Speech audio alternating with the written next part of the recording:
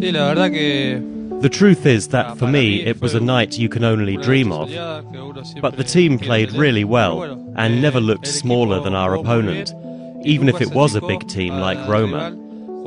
If we play our football, we have a good team. That is what we need to do in the Champions League. Nobody is the favourite, not Chelsea, not Roma. We've just started playing in the Champions League. We have to be relaxed. We gained 3 important points on a difficult pitch against a difficult opponent. Now we have to play against Chelsea. We just have to be calm and keep our feet on the ground. They are a very difficult opponent as well, so we'll just see what happens. The truth is we are playing in the Champions League, and that is wonderful for me, for Romania,